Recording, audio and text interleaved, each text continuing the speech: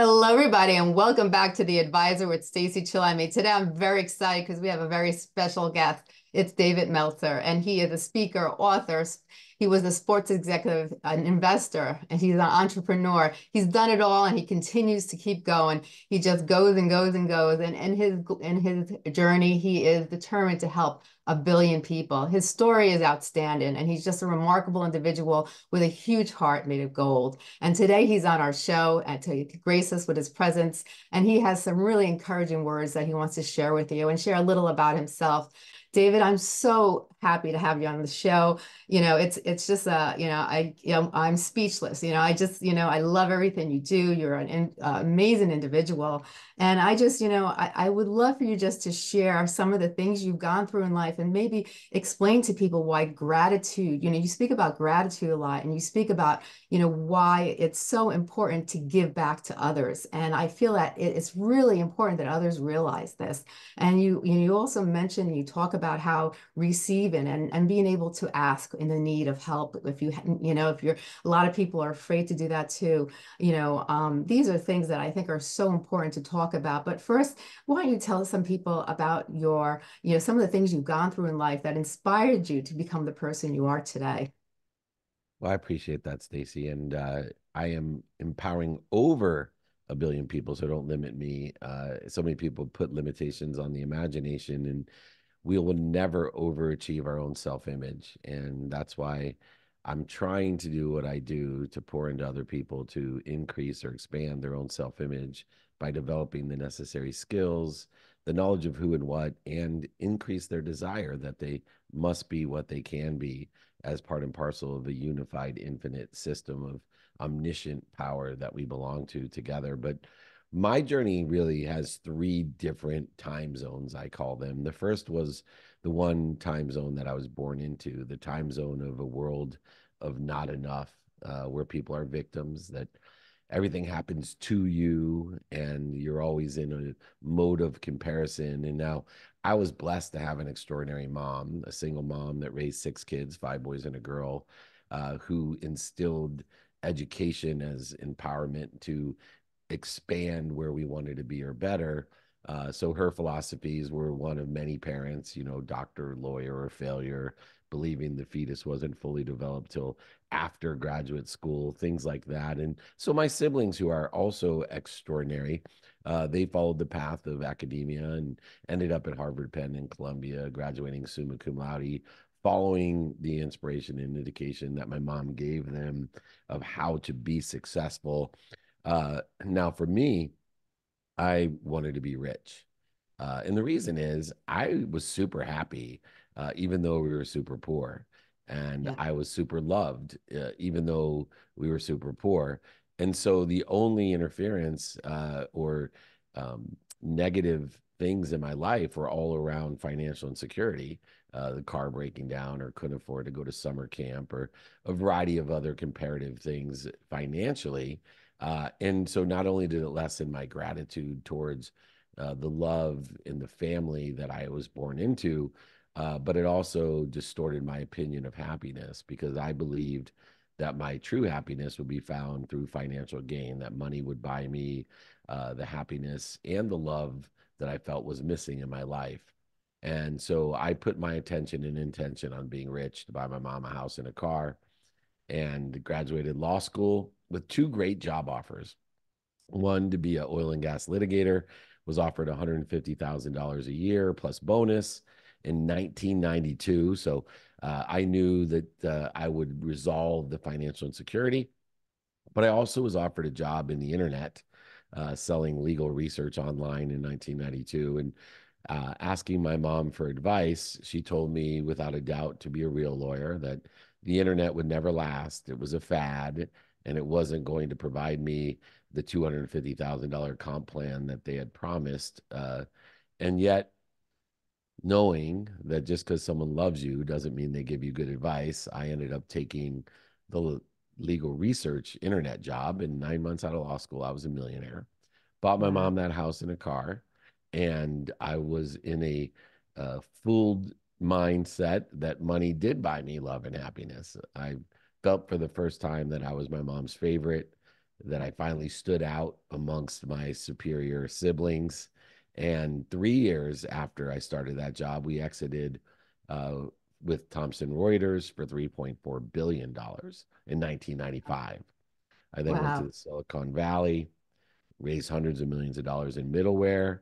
And then by 31, I was living my dream life. I was worth over $100 million, married to my dream girl, living in my dream home in San Diego, could afford to do whatever, whenever I wanted, with whoever I wanted. But for the first time in my life, I wasn't happy. Yeah. And because of the lack of joy and passion and purpose, I started surrounding myself with the wrong people and the wrong ideas and utilizing, as many do, drugs and alcohol in order to numb the pain and the lack of purpose, which then accelerated myself into a position where, believe it or not, I ran the most notable sports agency in the world called Lee Steinberg Sports and Entertainment. Made the movie Jerry Maguire. Cameron Crowe made the movie Jerry Maguire about our firm, and I was Warren Moon's business partner as well. So not only now at 36 was I a multimillionaire, but I had access to what billionaires couldn't even afford to do: sidelines and backstages of the biggest sporting and entertainment events with the who's who of sports and entertainment, billionaires, millionaires, etc. And there was four red flags that I may not have been in a place that I wanted to be. The first was at 30, my father gave me a jacket for my 30th birthday. Had never given me a gift for 20 years when he forgot my birthday at 10, but he gave me a Yeah. jacket with no pockets. And I asked him why he would do that. He told me he was worried about me, that I was just like him, that I thought money would buy all the love and happiness, but he wanted to remind me by hanging that jacket in my closet that you can't take anything with you. And at that time, I wasn't ready to hear him. So I told him to F you, I hate you. Uh, Yeah. my mom, from 30 to 36, continually, as much as she loved me and supported me, told me she was constantly worried about me. And I would tell her, don't worry, you're annoying me. I make more in a day than you made in your lifetime. And used my identity of money to feel superior to someone who is much more superior than I. And then my best friend, as I ran Lee Steinberg, I invited him to the Masters, the third red flag, and he told me, no, I don't want to go with you. Uh, I don't care if it's a private jet. We get to go backstage at the cabins with Curtis Strange and others. I don't like who you hang out with, and I don't like what you're doing. I told him I wasn't doing anything wrong and that I couldn't believe he didn't want to be with me. And he said, David, you can lie to me all you want, but stop lying to yourself. You're going to end up dead, and I don't want to be around. 2 weeks Yeah. later, my life would change forever.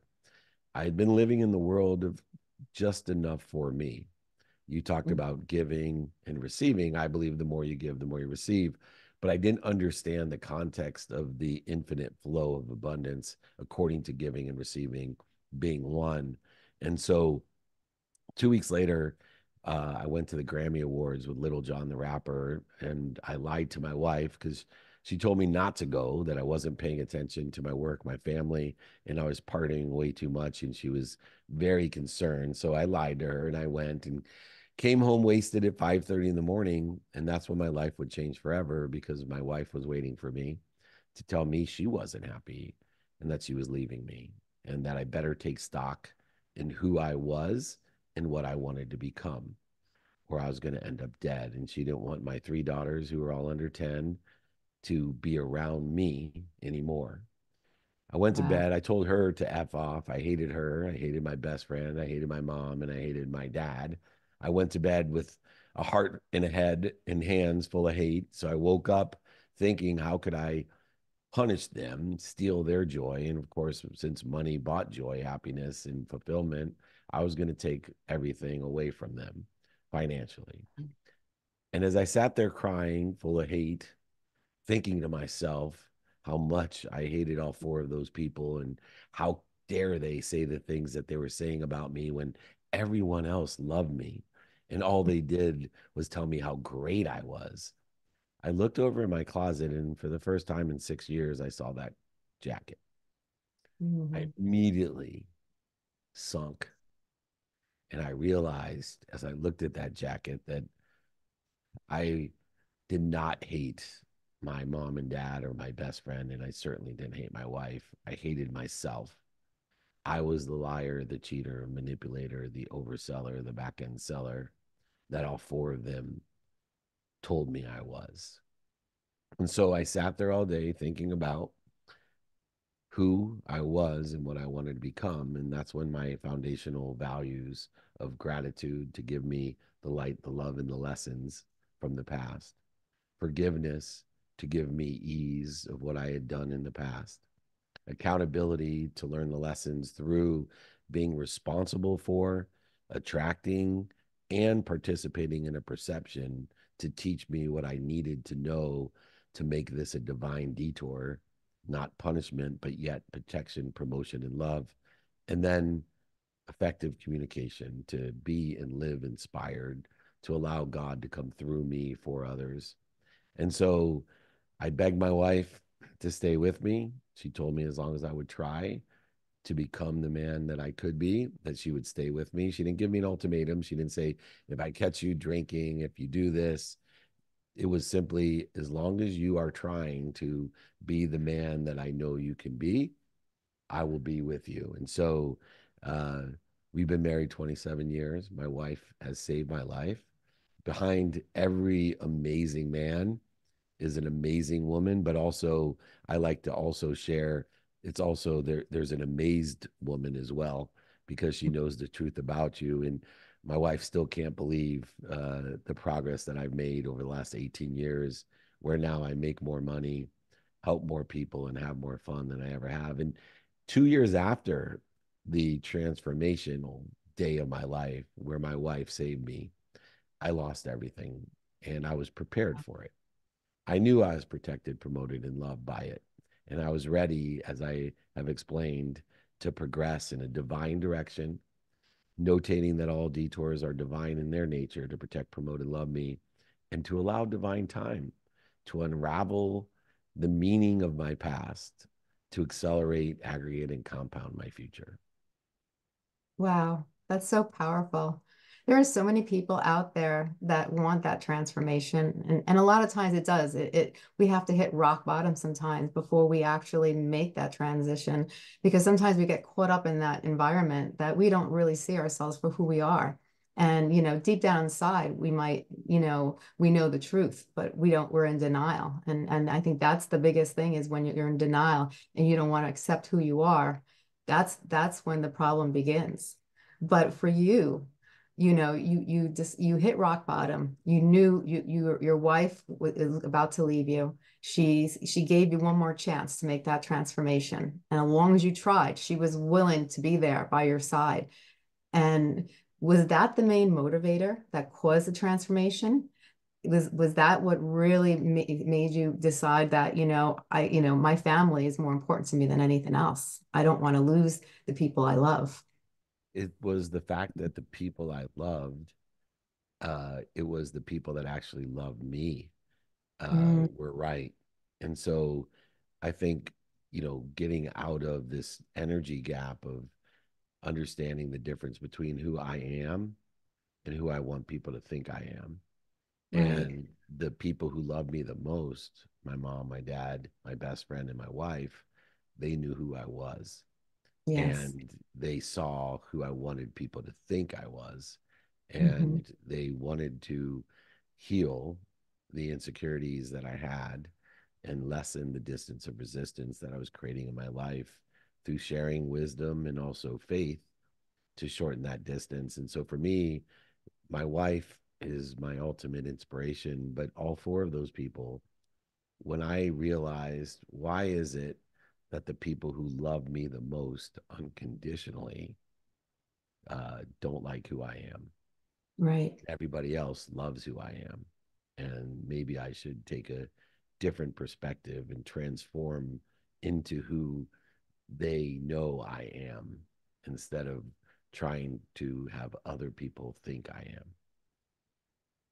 That transformation was when you started to make that transformation, where did you begin? because for some people they're kind of lost. Like they want something better for themselves. They want to transform into that person that they see themselves, possibly can become that person that will be a better, a better person to society, a better person to the world, and contribute more to others people's lives. But how do you begin that transformation?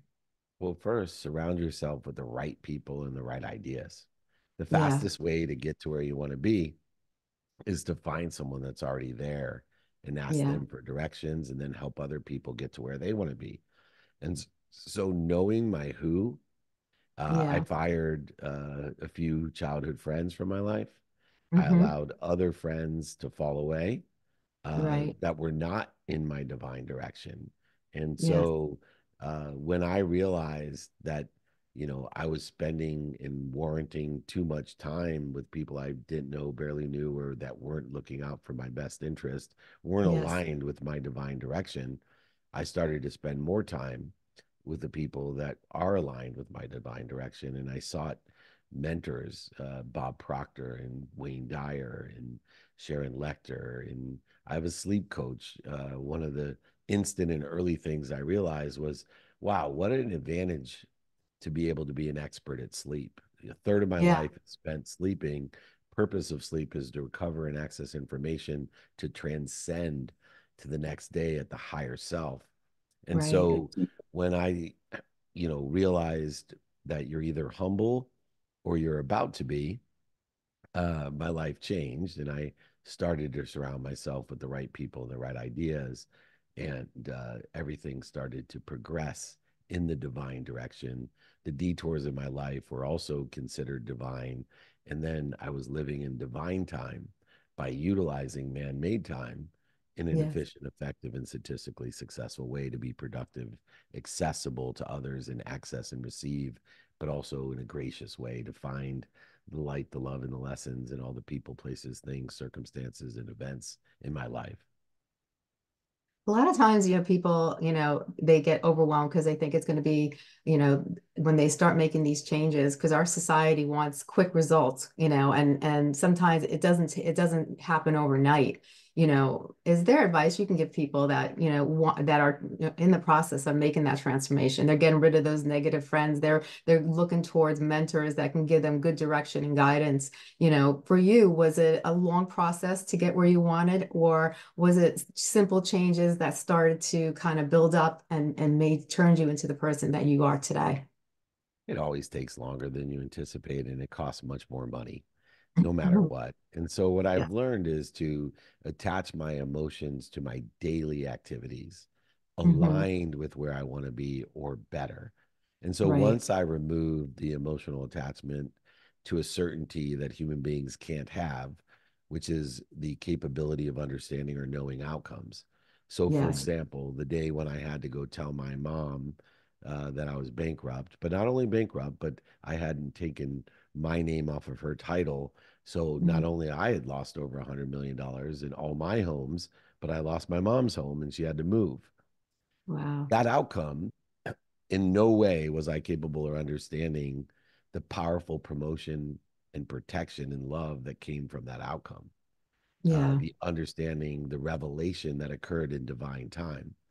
And so, via these circumstances of today, by attaching my emotions, my inspiration, and motivation to the activities of a day, according to the actual circumstances of the day, to Yeah. derive the meaning and lessons from the past to help aggregate, accelerate, and compound exponentially the outcomes that I want or better is a Right. true epiphany of transformation because so many people they say to themselves as I did, I will be happy when I Hmm. graduate from law school, business school, get married, have children, make my first 5 million, 10 million, 100 million. Yes. Well, the truth is, you will never be happy when, but if you learn to enjoy the things that you don't like or love, if you learn to enjoy the things that other people don't like or love, if you learn to enjoy consistently every day, persistently without quit these things, life will tell Right. you all its secrets. And if you know all of life's secrets, if you know the cheat codes to life, life becomes easy and it allows you to identify the dis ease. the Yeah. dis-easy in your life. And the more we can identify what we're doing to interfere with our health, our wealth, our happiness, our joy, our empowerment, fulfillment, passion, and purpose, the more we realize what puts us at dis-ease, interferes with the omniscient and all-powerful, the more easy, the more enjoyable, the more happy, and the more happiness, wealth, health, and worthiness comes into our lives. So it seems like you're more a firm believer in the present tense. Focusing on today, focusing on the now, and not so much looking or worrying about the future, but focusing on today and making the most for today. In a divine direction of the future. So as long as I look at today of what I want, who I can help, who can help me, how best to get it done and prioritize. Remember, prioritization is the antidote to procrastination and feeling overwhelmed. If you know what to do now and know what to do next, you'll never procrastinate. You'll never Right. feel overwhelmed. And you won't even search for your why. You'll apply your why. And so I actually, share, and I will with your community, my 5 daily practices in my book. I will sign a book, send it to you, pay for shipping, pay for the book for anyone in your audience. Just email me directly, david@dmeltzer.com, because understanding the relationship between the past, present, and future is a critical reconciliation in order to effectuate this idea of fulfillment by knowing the what, the who, the how, the now, and applying your why, because it's the meaning of the past that limits our future, and it's our Yeah. self-image that will never be overachieved. And the way that we work within the context of these daily practices to get to where we want to be or better, faster, and have exponentiality of outcomes creates a greater fulfillment and allows us to live at ease in the infinite, abundant, unified system that we give more, we're given more, receive more, and we ask for more than more. In other words, we live in the world of more than enough. Right. That's so powerful. That's amazing. I feel like it's you've really come to really absorb and understand a lot about life, and a lot of it has to do with the experiences that you endured throughout your entire life. But how are you able to really put together everything? Because sometimes people when they're going through everything and they're changing their life, and it's hard to sometimes figure out things. And for you, was there specific things that you utilized or applied to your life that helped you to figure out the things now that you're telling me right now that are that make amazing sense, and that could help people really start to get their life together and transition into that person that they really want to become, so they can live a fulfilled life. Absolutely. Well, I know that time is the only dependent variable of human experience. Hmm. We are given 24 hours a day to utilize every day of our life, except for the last day will be cheated. And so, number one, understanding time within the context of either non negotiable time or negotiable time. You see, the commitment of consistent behavior to know my non negotiables provide me 90% of my success, but it's the variant behavior that allows me to utilize what's counterintuitive and counter human nature, which is to be consistent. Because the simple things to do, like saying thank you, are Yeah. simple not to do every day because human Right. beings hate consistency. So what I do is I take my non-negotiables and apply time, a minimum amount of time to it every day. So a minimum of an hour on my health, a minimum of an hour with my family, a minimum on my faith, a minimum amount of time on my finance, a minimum amount of time studying time, a minimum amount of time being in contact with other people that are relative to me. And as the 3.5 hours a day of non-negotiable time, plus the 7 hours of non-negotiable sleep time, it leaves about 13 and a half hours to do whatever the F I want.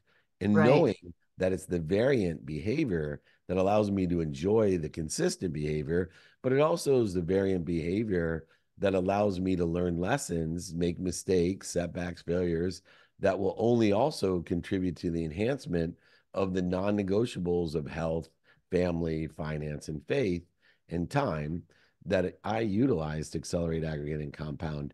Uh, and what a great question. I have time for one more question, my dear. Okay. So one thing when we were on the LA Tribune, I really loved how you were talking about how it's okay to ask. And because one of the biggest things I find is that people, they have so much to give and they need a little help. But the problem is that they're afraid to reach out and ask. And I always say to people, the worst thing they could say is no, and so, and that's really the worst thing, but for you, what's your advice to individuals that kind of, because there's so many people that, need the help, want the help, they have a great connection with somebody, but they're just afraid to reach out and say, can you help me with XYZ? What's your intake or advice to these people? Well, first of all, the best thing someone can say to you is no. You're made by the people that say no to you. They stop wasting your time if they're honest about saying that they can't or aren't capable or don't want to because of time, Right. emotion, or value. So that's another mistake that other people make. But more importantly, to ask. And I think I offend some people when I tell them that if you don't ask for more, if you don't ask for help, you don't have faith. Yeah. And what I mean by that is if you truly have faith that you live in an abundant world with something bigger than you that loves you more than your mom, and you believe or you tell people you believe in a world that's omniscient and all powerful with an infinite amount of abundance, more than enough of everything for everyone. I've Yeah. heard people tell me that. And then I'm like, well, if there's more than enough for everyone, why aren't you asking for some of it? Yeah. If I was sitting at the table at dinner with you and blessed to have dinner with you, and we had 1,000 meals stacked at our table, I promise you, other people would not feel bad about walking by and saying, hey, can I have one of those steaks? Can I have some of your fish? They wouldn't feel Yeah. bad about it. But that's because they know it's clear that they're helping us by asking for help, asking Right. for our meals, or they're helping clear our table. They don't Yeah. want to. That's the so if you have faith, there's more than enough. So if you want something, if you need help, think about a table full of whatever you want, and then you'll feel great about asking and giving someone the joy of giving you what they have and they're capable of having it. And so I believe that, people live in a zero sum game. Unfortunately for me, the most generous, kindest people, like the single moms and the teachers and the first responders and our, unbelievable United States veterans, these are people that will give everything, including their life, to Yeah. everyone else, but they give 100%, and then they Mhm. feel bad about asking even for 100% back. So they Yeah. take 90% or 98%. So they live in a zero sum game and they end up at zero. Right. Where if you give more, you're given more and you're aware of all you're given through gratitude, forgiveness, and accountability, and you receive it and are worthy of it, and then Mhm. you ask for more than more. Now you have more than more to give. You're given more than more. You receive more than more. You ask for more than more than more. Instead of ending up at zero, you end up with more than enough of Right. everything. And you Yeah. can now be part of the infinite loop of abundance. And that's what you have created for your community. Once again, I'd love to provide the 5 daily practices, my book, david@dmeltzer.com. I'll pay for the book shipping, sign it, whatever you want. All you got to do is ask. I got plenty of books and plenty of stamps. So don't worry. I got a whole table full of books. Just I ask. love I would love to give it. David@dmeltzer.com. Stacey, we're going to do so much more together. I really enjoy listening to you speak as well. So if anyone out there has not heard Stacey, she brings it from the stage and beyond. What a blessing you are. Please invite me back. Thank you for your time. Thank you so much. I appreciate your time and your wisdom. Today has been a great day because, you have such great, just great knowledge, experience, and your advice is just overwhelmingly so beneficial for everybody. Now, just before you leave, where can people can contact you? Because you do so much for so many people, and I want people just to know the services you provide. This way, they can contact you, and you could help them in return. Email me directly. I answer every email myself. I'm extremely accessible. You can Google my name, David Meltzer. Email me, david@dmeltzer.com.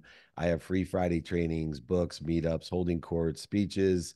I'm on many tours I have TV shows, movies. I have group networking groups you can join. I have a wait list if you're interested in one-on-one coaching or business advisory. We're blessed to have more than enough and be part of our community. David@dmeltzer.com. Thank you, Stacey. We'll see you Oh, thank soon. you. Yes. Have a great day. Thank you.